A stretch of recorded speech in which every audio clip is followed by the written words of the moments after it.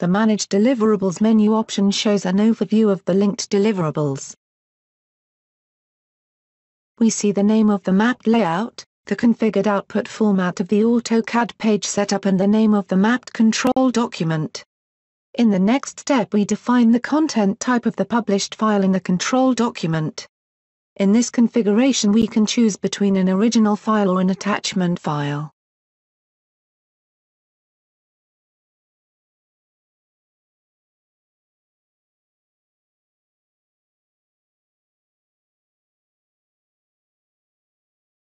There is an indication that this control document was already linked to the file content type original file.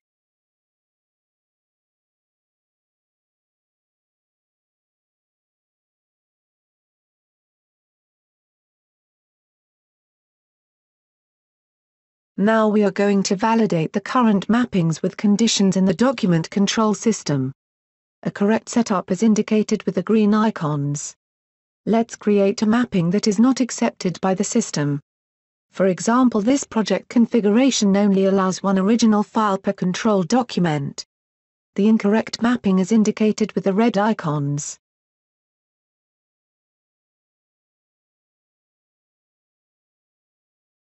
Let's correct the mapping before we start publishing. Of course, the validation is also performed if the user starts to publish directly. By selecting the Publish option, the drawing files will be converted to the configured output format and uploaded in the document control system. The system asks the user to confirm the current settings because they are saved with the drawing. Standard AutoCAD printing functionality is used to create the output format.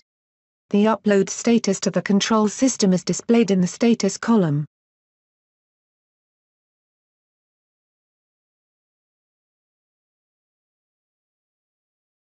When all layouts are published, the user closes the dialog box.